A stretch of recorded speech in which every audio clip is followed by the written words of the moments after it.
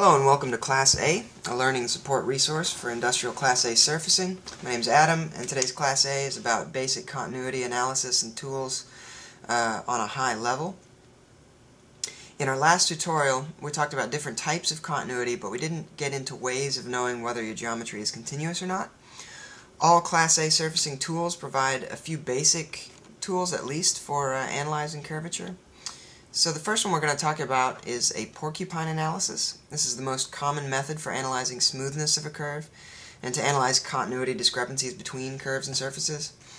Though the porcupine analysis is purely used for curvilinear elements in space, it can also be used to evaluate surfaces by using an intersection plane. Each comb on a curvature analysis graph represents an inverse magnification of the radius at that point, i.e. the longer the comb, the smaller the radius. So, as you can see here, the long red lines represent a small radius, or a large amount of curvature, you might say. So here, as you can see in curve A, a line has no curvature comb because it has no radius. Or better put, it has an infinitely large radius. Curve B has a constant radius, and therefore the combs are all of equal length. Curve C has a varying radius that inverts midway in what's known as an OG, or an inflection line, or a curvature inversion. Notice that the combs are always on the outside of the curve, opposite the radius. Yeah, that's what I just said. If two curves aren't tangent to one another, their curvature combs will appear broken and won't touch one another at their extremities. This can be hard to see in some cases, so a curvature graph might need to be amplified to really see that. But here we can see that curve A is tangent to curve M because the vertical spines on the porcupine analysis are parallel, they're touching. They're not the same length because the radius changes. You know, the radius at the end of curve A is very different from the radius at the beginning of curve M, but they do move in the same direction and therefore are tangent.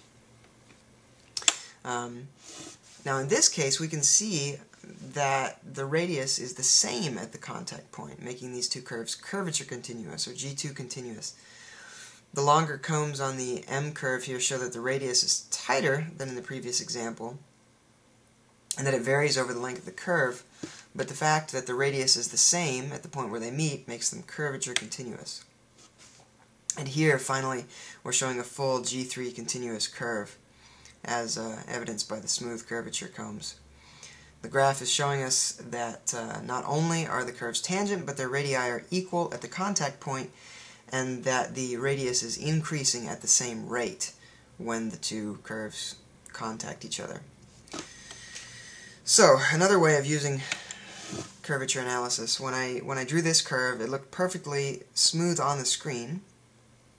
I took the time to really adjust it nicely, but the curvature analysis also, well, the curvature analysis shows me that the curve is actually far from smooth. There are lots of dips and lumps in it that may be visible in a final model, if I make one.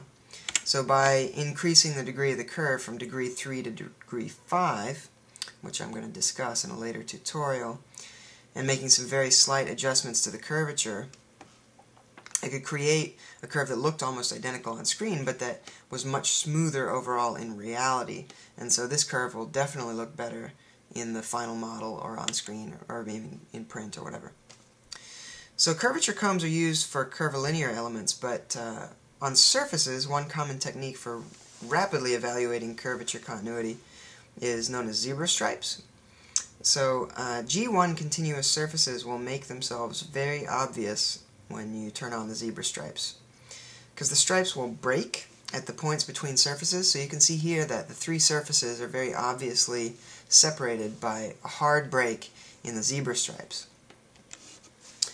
G2 curvature continuous surfaces will yield much smoother zebra stripes, though this technique is very convenient for quick surface checks. I still prefer an intersect line and a curvature comb for deeper analysis.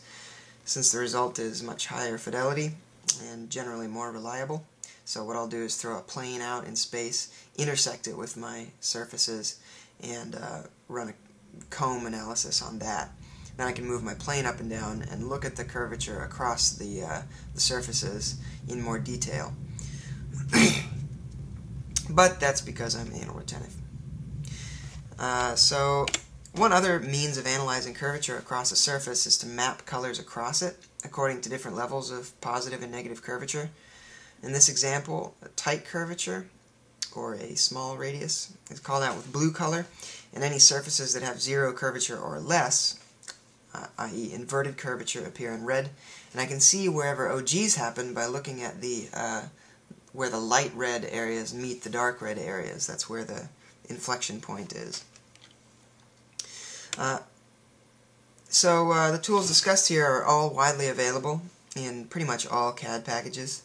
Knowing how to use them will make your surfaces much more reliable as you work with them, and help make you much more certain about the result that you're going to get when you finally make a model or a full-scale print or whatever your final output will be. Thanks for watching, and happy surfacing.